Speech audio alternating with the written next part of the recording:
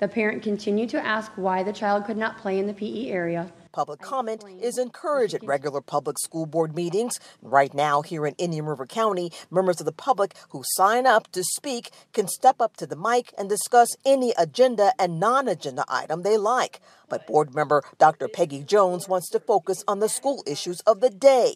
She would like for speakers with non-agenda items to speak before the meeting, say between 5 and 5:30. And if they run out of time, they can continue after the board meeting. She says consent and action items that are on the agenda should be the only items discussed during the meeting. No matter what, we still want to hear from the public. That's not the issue.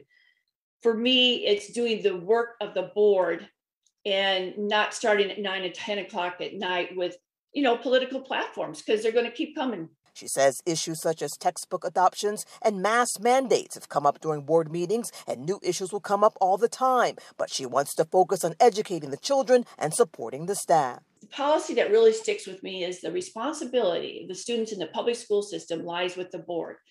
And that means a lot to me.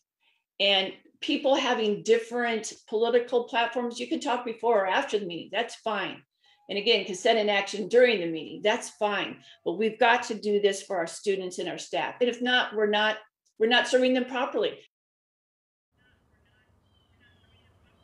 And she says those proposed changes are under a 30-day public review period. The board expected to vote on this proposal at their November 16th meeting. Reporting live in Indian River County, Angela Rozier, WPBF 25 News.